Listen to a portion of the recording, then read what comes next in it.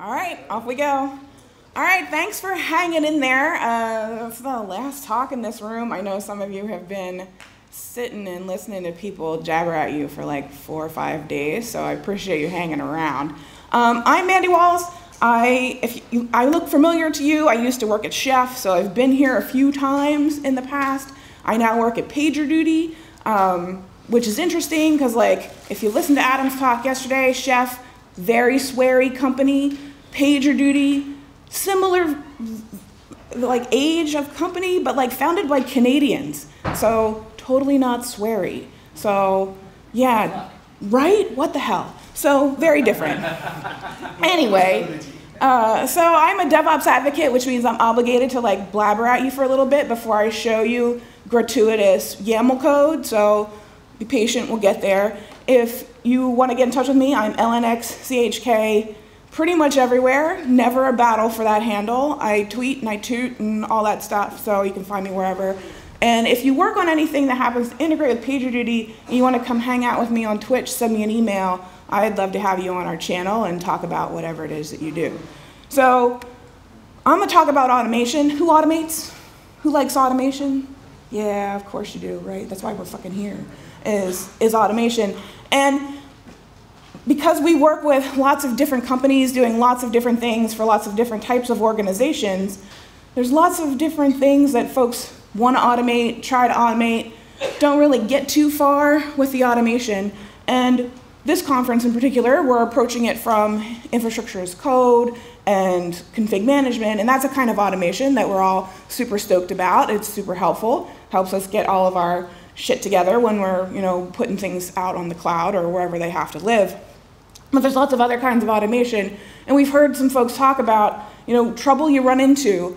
Even if you have good config management, you might have interesting things happening when your QA department wants their own environments, and things like that totally happen. So we're going to talk a little bit about what makes good automation, ignoring Adam's new break-in rules and all that kind of stuff for right now, and a little bit about some platforms that can help you tackle the 200 or N100% problem where everybody needs to know a million things about a million different programs, right? Because there's so much of that. So we're going to talk a little bit about the potentials for self-service automation in large environments where you have a lot of different programs, different platforms, different things that people need to know or need to interact with, and why that becomes kind of a struggle and what you can do about it. So we're going to start there.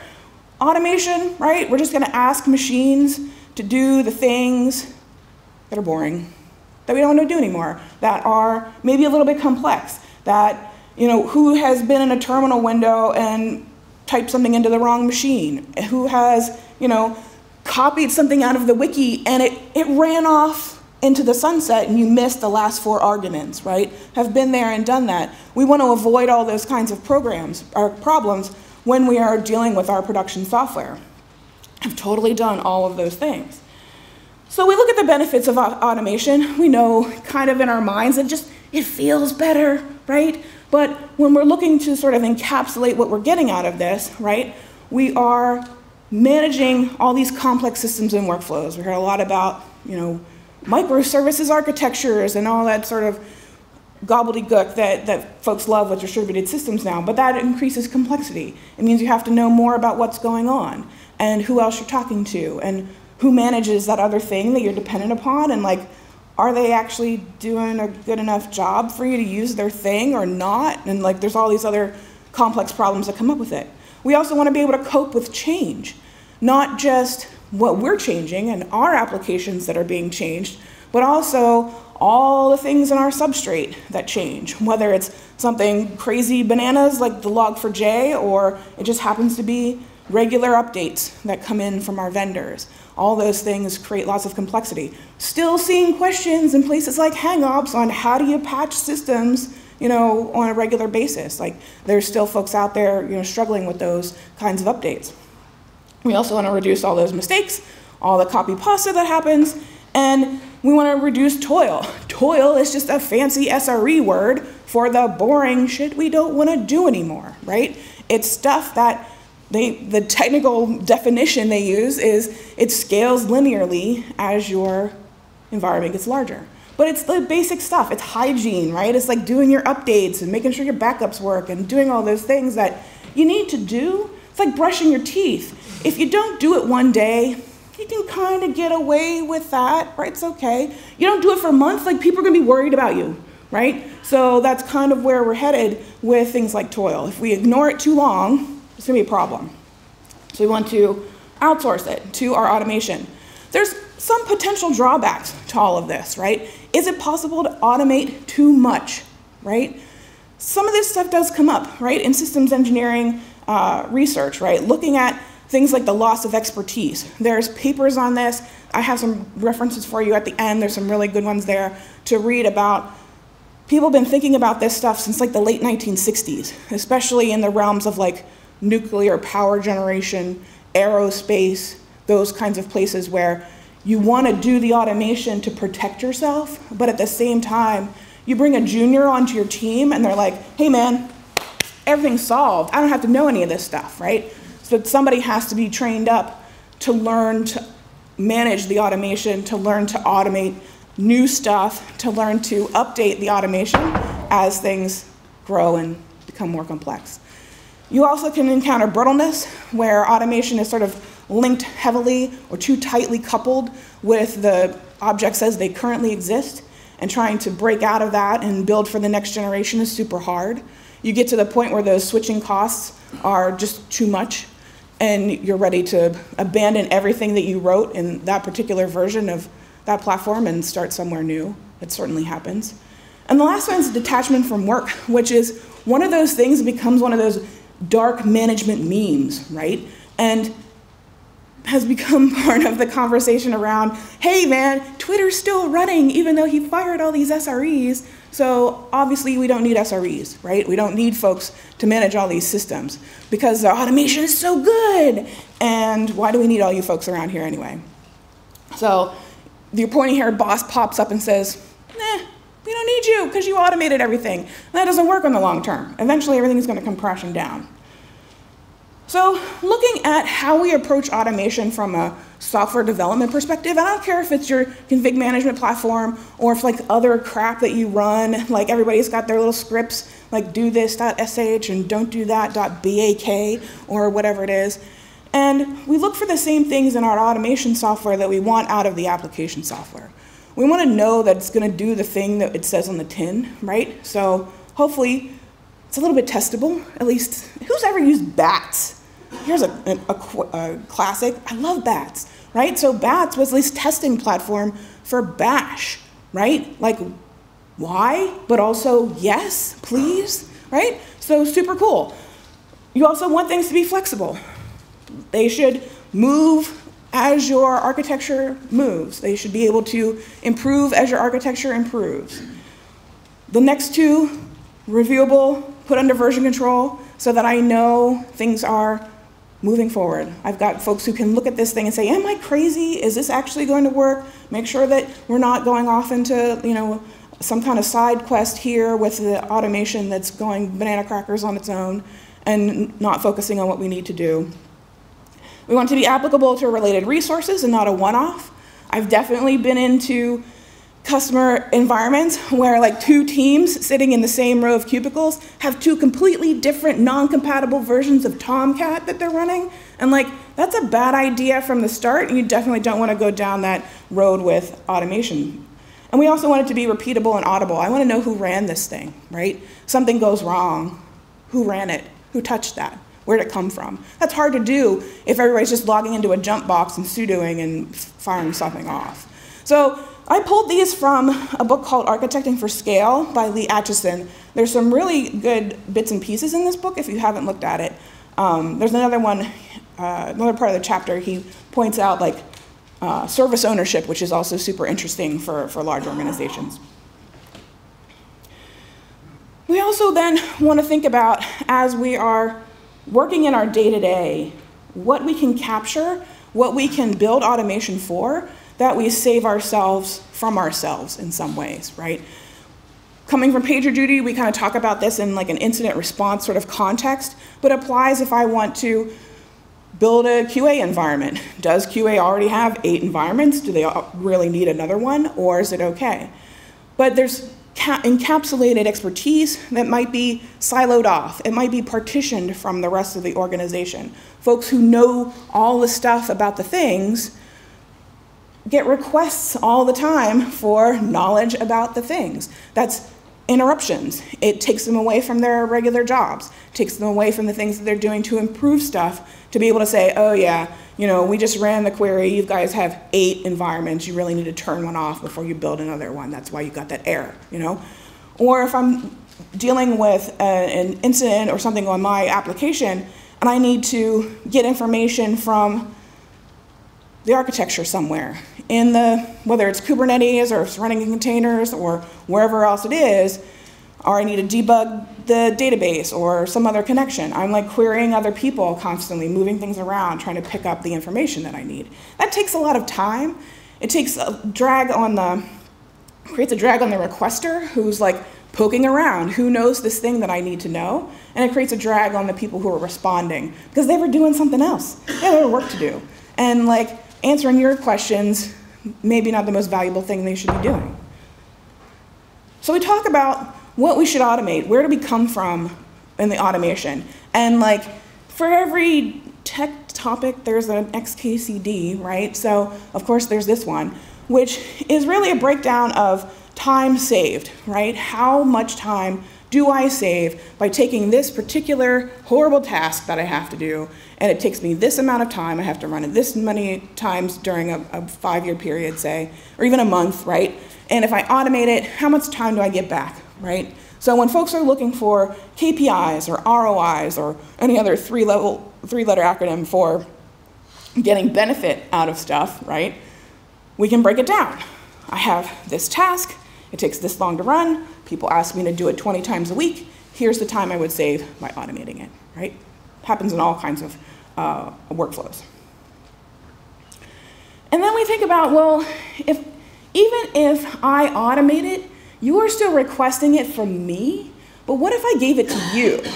So you ran it yourself, right? So then we have to address what gets in the way of that. We've talked a little bit about this in other talks here this week, like Adam calls this the 200% problem, like an n-hundredth percent problem. When you think about everything else that's in your environment, folks don't necessarily know exactly what they need. Give QA an environment. What does that mean? How many hosts is that? How much network security is it? What does it plug into? What do they need to have access to? All of that stuff.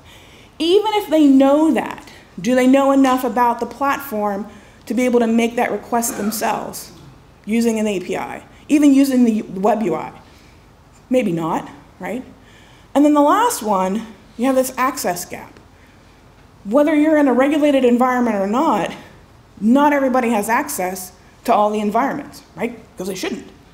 So we want to address all 3 of those things so we can link up all the knowledge that's sort of suspended and siloed off on the left-hand side and hook it up with all the cool shit we've already written on the right-hand side so that all these folks can make use of everything that everybody knows in a safe way and make it more predictable for everybody who needs the stuff.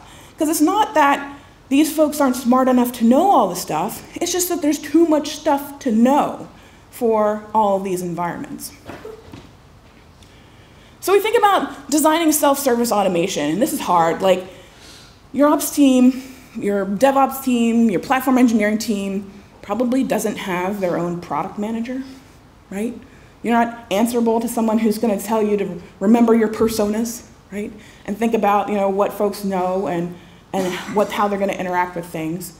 So we want to think about it for ourselves, right? The team that we're going to share things with, but also the folks that we want to hopefully sort of level up and give them access to things.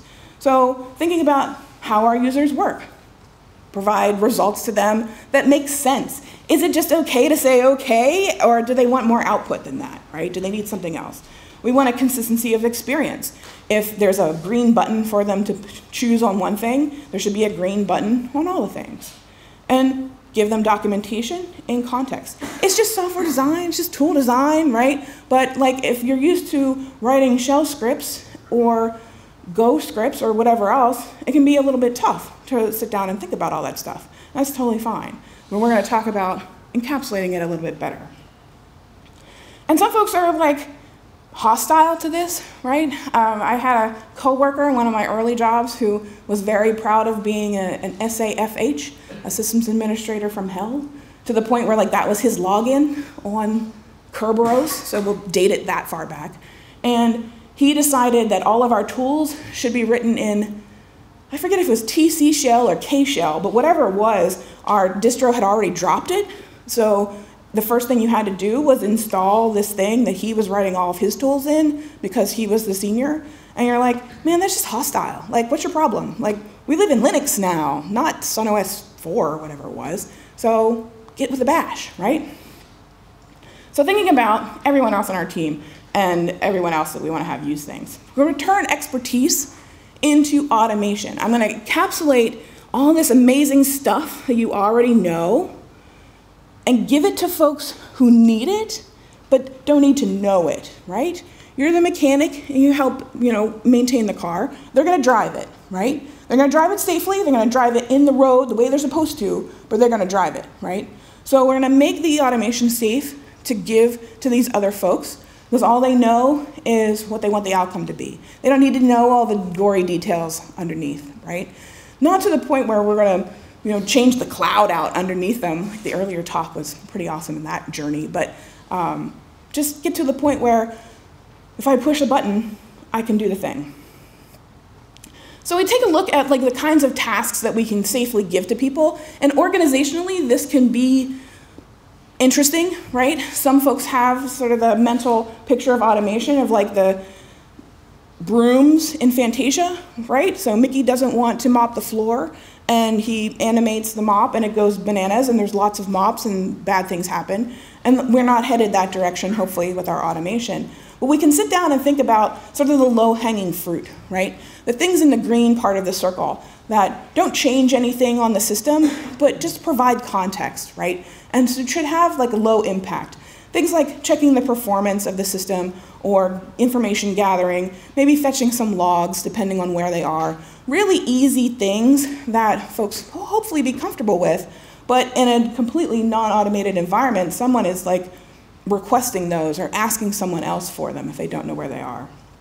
And then we can get more complex, things like restarts, maybe multi-step restarts, other diagnostics that might poke at things in an interesting way, where we might need to like copy part of the runtime into like an S3 bucket or other interesting things like that.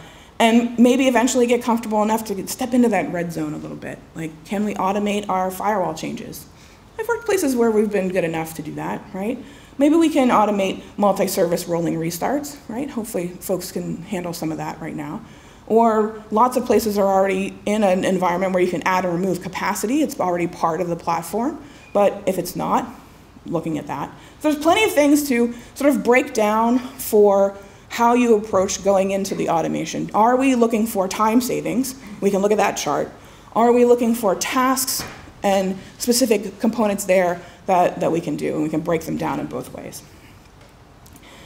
And then we can think about how far they're going to go. The little bit of demo I'm going to show you is kind of buried on the left-hand side of this, but there's plenty of opportunities for other things that move on to the right. So automation opportunities, just a fancy way of saying we don't have automation yet, right? We haven't automated any of this stuff that we could, and folks are still like asking us for junk all the time. We look at human-initiated automation, sort of the self-service part of this. Humans run it, and they wait for the output, and that's what they're after. It's something specific that the humans want. If we have automation with oversight, humans can watch the automation. Maybe it's going on in the background, and they can see some telemetry on it. We're looking at sort of automation with fallback, that next step. Humans are just notified if the automation fails. They're like, hey man, we tried restarting this thing and it still didn't work, so we're gonna like alert you and let you know. And the last one is that your automation just turns into metrics.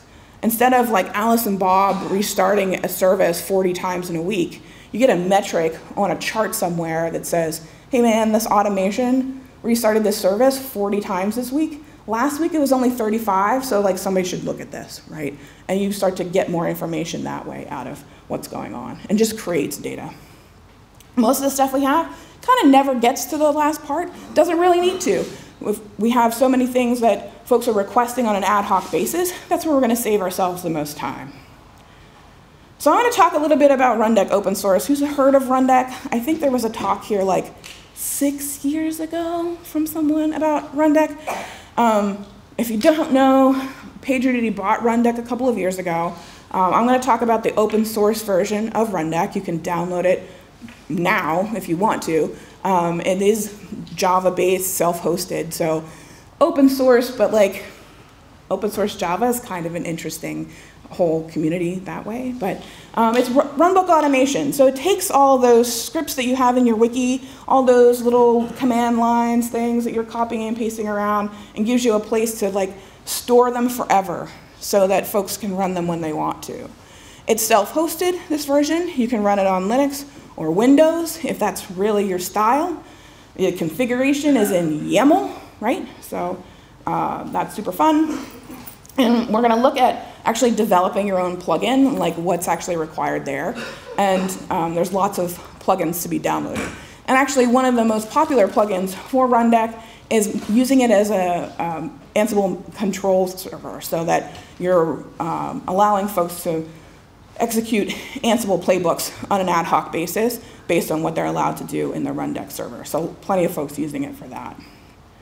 So let's see if this will work, right? I've been signed out, so that's exciting. All right, so this is the Rundeck UI.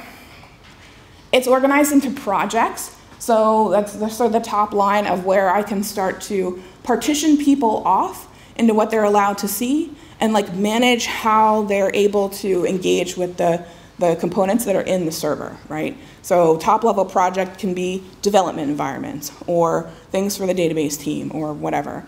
This is an open source tutorial project we have called the Welcome Project. So it has a bunch of like examples and tools and fun stuff in it for folks to experiment with. There's a couple of different ways you can like actually get work done from here. The most basic thing is a command, and we can just figure out if there's nodes in here. Maybe not. If there isn't, that's fine. They're not. Okay, no worries. Run it on the local.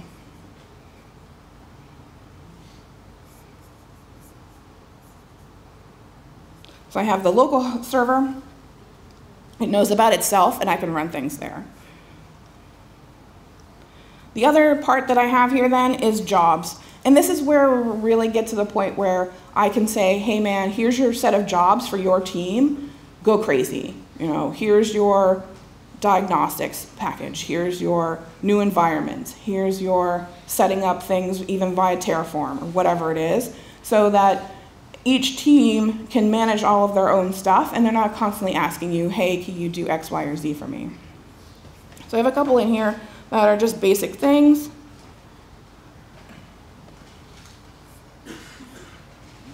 And we click the green button, right? Who loves a green button? It just does the thing. It comes back and says everything was okay, right? So it doesn't matter who I give this to. Green, okay. It's green, it's okay. It's all good, right? So folks can understand what's going on. And I can drill down into it and get more detail out of what was going on. But if I don't need that, I don't need that. If someone tells me, hey, your instructions are, go to the Rundeck server, run this job. I ran the job, it was green, everything's great. The fun part then is that when I come back into the main part of the project, I have an audit log, right? So I'm not kind of stuck running weird things on a jump host somewhere. I've got a record of who did the thing at what time and what happened, so that if someone comes in and says, hey, who ran the thing, I can say, hey, admin ran the thing, right? And we can go from there. So let's see if we can get my plugin to run. It worked earlier, but who knows? So one of the cool things about the whole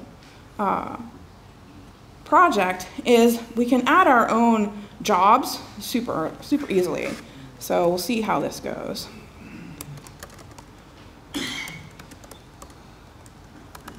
So I have a little plugin that I wrote called Hello Bash, because why wouldn't it? and we're going to find it down here. So this is my plugin. It's pretty simple. It wants some user input.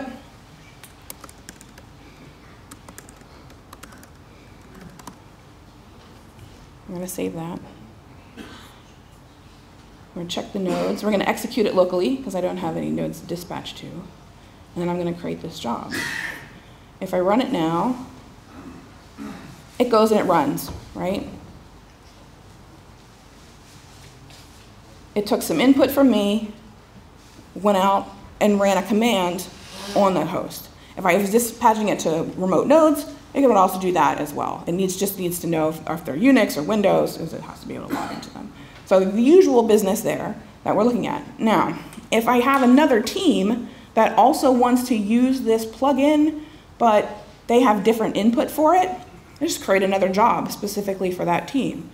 So we get a new job. We say hello for team 2.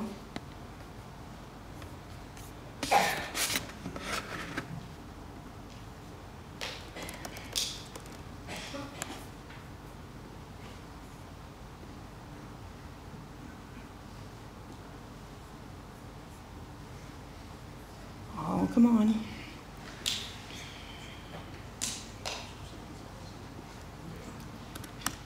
I love computers. Hello. Okay.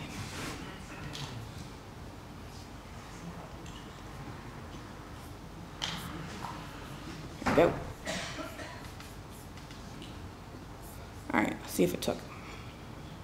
There we go. So I have the same plugin, the same kind of job. It takes a different set of input, but I can give it to a whole other team, right? So I can reuse my automation. I can give it to other folks. Whoever's requesting these things, they can have their own special versions of these so that we've abstracted all of that work away.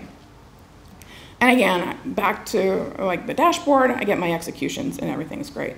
The interesting part comes in with like, I don't want everybody and their brother to have access to all this stuff. So we can lock things down, and there's a bunch of ACLs. They're in YAML, so you're fine. It's not crazy business. And if I have my friend Alice here, she's gonna log in, but she doesn't have permissions to a whole lot of stuff. So Alice logs in, she has the welcome project, but she's got like nothing, right? We have totally locked her out of all these tasks so that I can delegate to the people who need to be delegated to very specifically. Specific nodes, specific jobs, specific pieces of the server, all that stuff, so that when Alice logs in, she gets her view. When Bob logs in, he gets his view, and they're locked down to the environments that they're allowed to see, right? So that if they're on 2 different teams, they obviously have different tasks that they want to be able to do. Even if they're on the same team, maybe they have different responsibilities, and you want to maintain that. So totally possible to lock things down to the point where like you just don't even know what's there because it's none of your business, right? It's not your stuff. So super helpful there. The plugins, there's lots of plugins. We're gonna look at the installed plugins. Stuff that comes with it, right? The basic things. OpenSSH, Ansible stuff. Here's my plugin, right? The one that I wrote. It shows up just like everything else. So if you have a bunch of work that you need to get done internally for your teams, you just add the plugins for the work that you need to get done. You can manage them like everything else. So it's super helpful from that perspective as well, because like even though there's several hundred plugins across the ecosystem, like we don't know what you're doing out there. You could be doing anything, right? And there's always new stuff popping up. So if you've already got a script, or you've already got a little program, or you've already got an API call that you know is going to do the thing that you want, you just abstract it, encapsulate that expertise so that when your teams log in, they hit the green button, the magic happens. So it's all good. So I'm going to have to log back in for my slides. Even though they're supposed to be available offline, it's fine. It's just, yeah.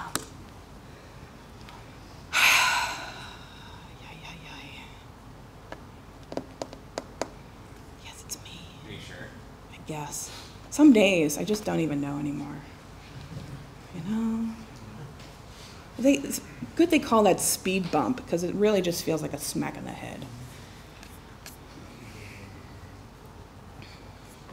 That's my parking lot. I don't need that. Okay, so I'll wrap up here.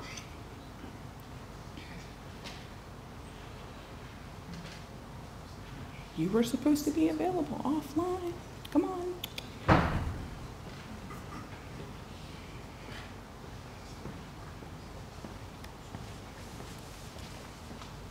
All right.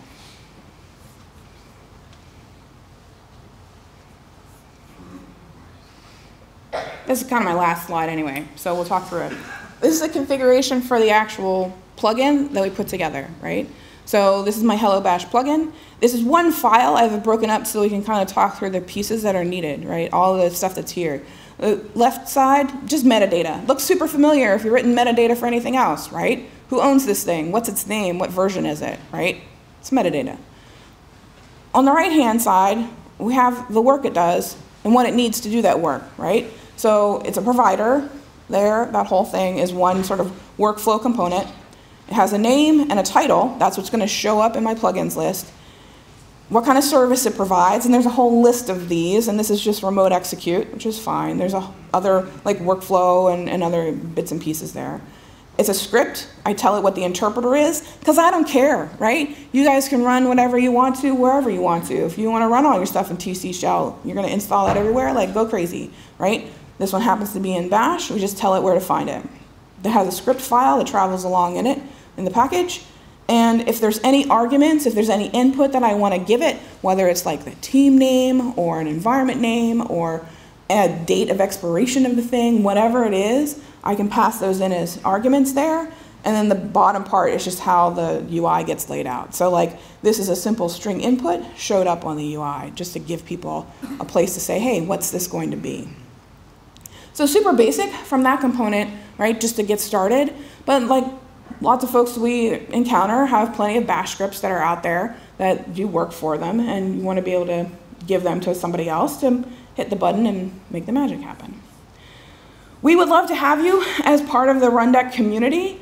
If you've used Rundeck in the past and you want to take a look at it again, love to hear from you.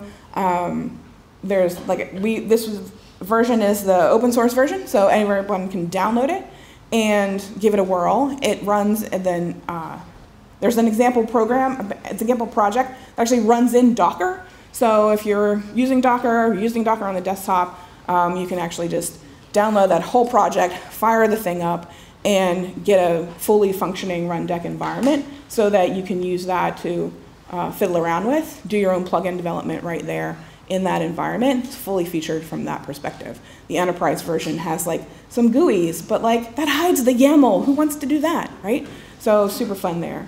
If you engage with PagerDuty at all, you want to give that a whirl. We're at PagerDuty.com. Rundeck itself lives at rundeck.com. And then I've got a whole bunch of resources for folks who are interested at this link. That's also where the QR code goes.